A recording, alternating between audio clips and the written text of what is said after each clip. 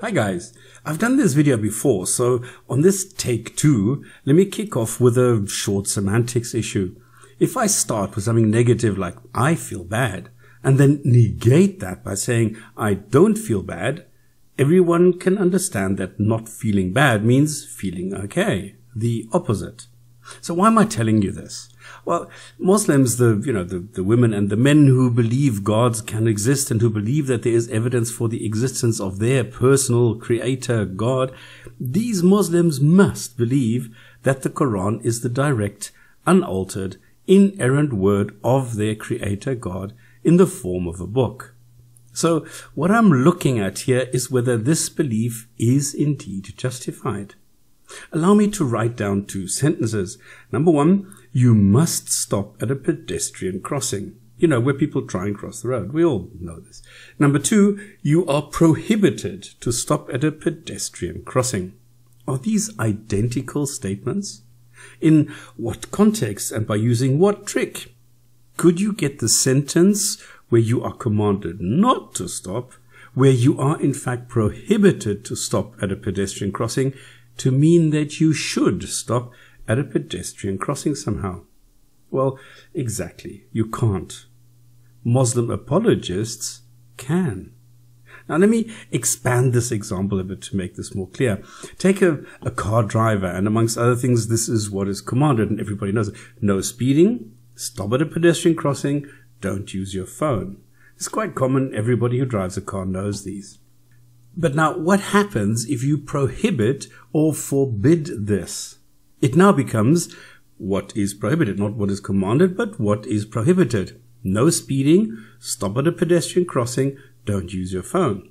So let's start with the easy one, the second one, the one in the middle. So if you are prohibited to stop at a pedestrian crossing, you must not stop. It's pretty easy to understand, right? But not for Muslim apologists.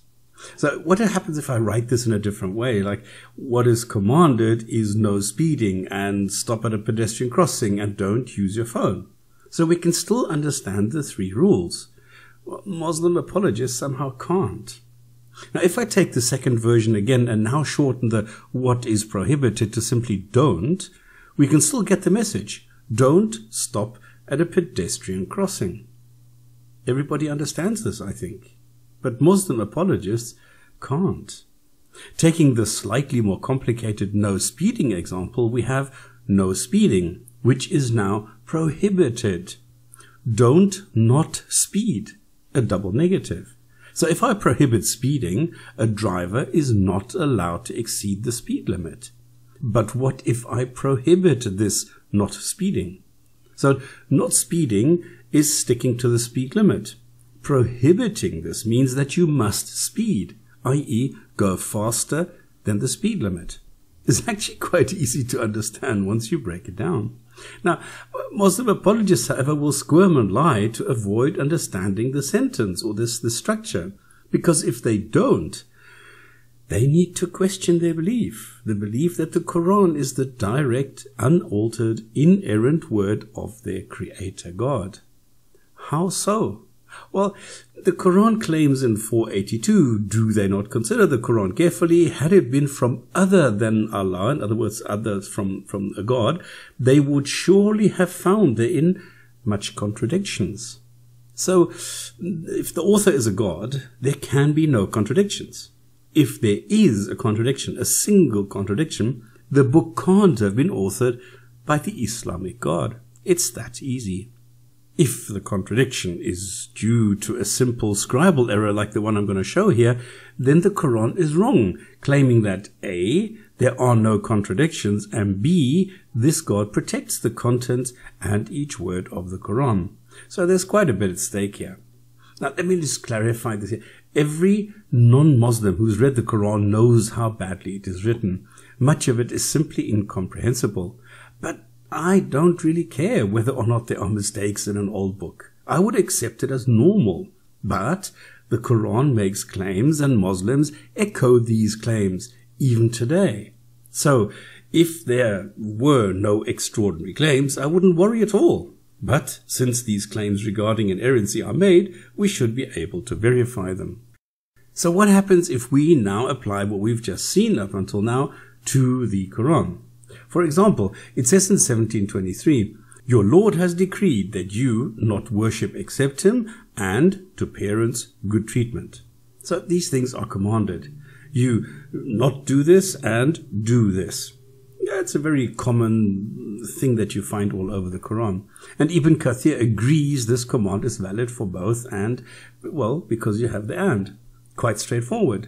And it's repeated many times. And Ibn Kathir and other tafsir authors and scholars agree with this. So the problem is that now we have a sentence in the Quran which says the opposite in 6:151. "I will recite to you what your Lord forbids you, not ascribe any partners to Him, and ye shall be good to your parents." Now, the entire passage has several parts. So the Quran talks about not having more than one God, being good to your parents, not killing children out of poverty, don't do indecent things, don't kill as allowed, stay away from the property of underage poor, and be just whatever it means, be just. So in total, there are 10 different parts in sentences 6:151 to 153. But from these, only the first 3 are prohibited. All others are normal commands. So from those first 3, I'll just focus on the first 2 to make my point very clear. And if you want, you can take the rest as context, but that does not change anything at all. Now, tafsirs by various scholars simply repeat what the Quran says, and Ibn Kathir even elaborates on the fact that there are 3 things in this group, not just a single one, the don't commit shirk prohibition, and others realize there's a problem and try to change the verb into a noun or adjective and then come up with suggestions like sacred duty. Really? Is eating pork forbidden or a sacred duty? Come on. So the scholars don't help apologists no matter how dishonest they are. So the Quran in ancient Arabic says over and over, command number 1, don't commit shirk, i.e. don't worship other gods or idols. And command number 2, treat parents well. Understood. Now take 6:151. It is forbidden, number 1, don't worship other gods. Forbidden, number 2, treat parents well. Well, understood. Oops, not really. Because if it is forbidden not to worship other gods, then it is commanded that you do. Just like we had a bit earlier, a double negative, which most Muslims simply skip and read as it is forbidden to commit shirk, or it is forbidden to worship other gods. So, it is forbidden to worship other gods. This would make sense. But the Quran still has the word not. So the Quran does not say it is forbidden to worship other gods. It says it is forbidden not to worship other gods. Now, come on. I mean, even Muslim apologists must see this now. If it is forbidden not to stop doing something, you need to continue doing it. And just to make this very clear, here is the wording in Arabic, okay? Not a translation, straight from the Quran. Say, come, I will recite what has prohibited, not decreed or commanded, but prohibited, harama, your Lord to you, that not, or that do not associate or commit shirk with him anything. And then the parents where you do good to them and so on. The 2 operative words here are prohibited and then the elements which are prohibited, where the first part is not associate. So it is prohibited not to associate, a double negative, which makes it you must associate other gods with Allah. Let's take the second part, which in my eyes is a lot easier to understand. Number 1, treat parents well. And then number 2, don't treat parents well. Because it says in the Quran, it is forbidden to treat parents well, or it is forbidden to do good to your parents. And this one is more obvious, I think. It's a clear opposite, a clear contradiction.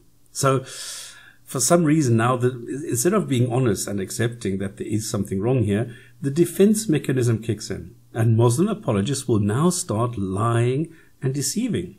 They question my character, my ability to think. They attack my translation skills. Come on, when I'm using the Arabic of the Quran, not really a translation. I'm going word for word using only the Arabic. Because all I do is focus on the Arabic text where it uses the word haram as a verb, meaning someone prohibits something? Can the Arabic haram mean something else, like giving a positive command? So it says, you are commanded to eat pork, or you are commanded to pay lots of interest, and you are commanded to have as much sex as you can outside of marriage. I don't think so. Here are some sentences in the Quran using haram as a verb to prohibit something. And I think it's pretty clear that haram can mean only one thing and cannot be used as a positive command to do something. It is very clear this only has one single action: prohibiting. So 6:151, I will recite to you what you, Lord, forbids you: not ascribe any partners, you shall be good to parents, and do not kill your children because of poverty or whatever. If I look at these items in the sentence, it is true I'm leaving out the remaining parts as they're irrelevant. And it confuses those even more who are not used to textual analysis if I do this for all 10. But why would anyone think that if I have a shopping list, I only buy the top item on the list and go home? And the items here are clearly a list, as is the case in almost the entire Quran where they come up in this combination. And the tafsirs also confirm this 100%. That there is a word "and" does not always signify a new sentence, not at all. So we have a header as title and 3 parts it refers to. Don't ascribe any partners. Don't not ascribe any partners. Be good to your parents. Don't be good to your parents. Don't kill your children. Don't not kill your children. Now, what part of this is unclear? What here is ambiguous? Just because 2 of them have a double negative should not throw any halfway intelligent reader. But this is the problem. Muslims don't really read the Quran. They skim over it, if at all, to get confirmation and see the sentences they think they know. However, I read the Quran not as confirmation, but as information, as a text to learn about the contents and not to verify what I already think I know. And some Muslims simply leave out a word here and there to somehow twist it to have it say what they want it to say. And that is not honest. Others are taught to not take the words individually and to focus on the don't commit shirk part. So most Muslims are not even aware of the glaring contradiction here and simply skip over it. Scholars have, of course, been aware of this for centuries, but kept quiet about it, of course. So the contradiction is there: treat parents well, don't treat parents well. It is now up to the individual Muslim what they will do with this information. Whether they accept that the text is man-made and this is a typical scribal error, or whether they now have to doubt that a God wrote this in this form and in this way. And if yes, is unable to protect the text from contradictions and finally accept that the textual mystery is over. Well, good luck and thanks for your time.